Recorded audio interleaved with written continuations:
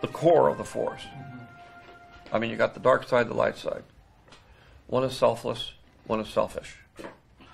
And you want to keep them in balance. What happens when you go to the dark side is it goes out of balance, and then you get really selfish and you forget about everybody, and you ultimately lead yourself, because when you get selfish, you get stuff, or you want stuff.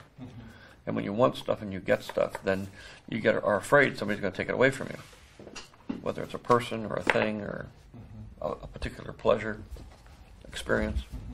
Once you become afraid that somebody's going to take it away from you, or you're going to lose it, then you start to become angry, especially if you're losing it. And that anger leads to hate. And hate leads to suffering. Mostly on the part of the person who's selfish, because you spend all your time being afraid of losing everything you've got, instead of actually living. You're actually afraid of the pain of not having the joy. Obviously, the Sith are always unhappy because they never get enough of anything they want. Mostly their selfishness centers around power and control. And the struggle is always to be able to let go of all that stuff.